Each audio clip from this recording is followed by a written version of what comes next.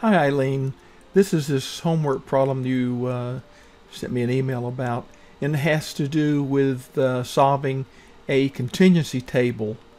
And in this case, they're asking for relative frequencies or a percentage for a intersection in the table of this. I think they're looking for employed but not a high school graduate. So we've got our count is 8.1, and we want to know what is the percentage.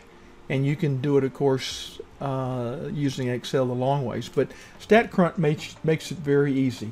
Let's first of all click on the little icon. We're going to copy that data into StatCrunch. And now we've got our data. We've got our row labels: employed, unemployed, not in the labor market.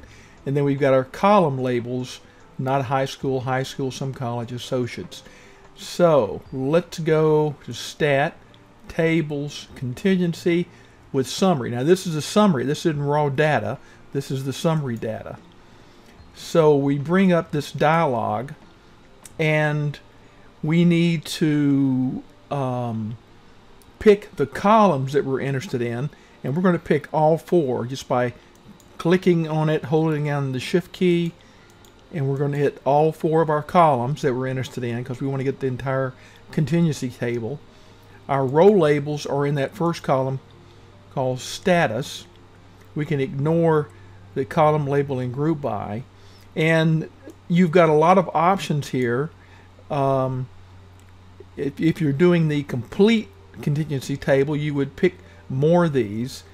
Right now I'm just going to pick two. I'm going to pick the percentage total, which is what they asked for. Well, let's just do that to begin with, and I'm going to go ahead and leave the chi-square just for the heck of it, the hypothesis test pick, and we click on compute. And we got to expand this in order to see all the data. I got to go some more. There we go. I don't know why it's stretched. Oh, I can see why I had that big long title there. And we're looking for the percentage that is both employed and not a high school grad, and it gives us right there 4.42%. And I think if we looked at their answer, yeah, what did you come up with? You got 9.9. I'm not sure how you did that unless you manually calculated these things. But anyway, that's how you get the percentages. If they ask you for the expected counts, just go back into your options, edit, and this time let's click on expected count, click on compute, and we'll get that data come up. And it tells you here in this little legend the actual count and the expected count. And in that employed, not high school, the actual count was 8.1, but the expected count was 16.93. That's a big difference. And if you look across here, we've got quite a few big differences, and that tells you why the chi-square hypothesis test is significant, which tells you that there is a difference in the actual and the expected. So that test is significant, and we would reject the null hypothesis. But again, you can go back and forth. If we edit this, and we can get our row percent. I'm going to really junk it up here and compute.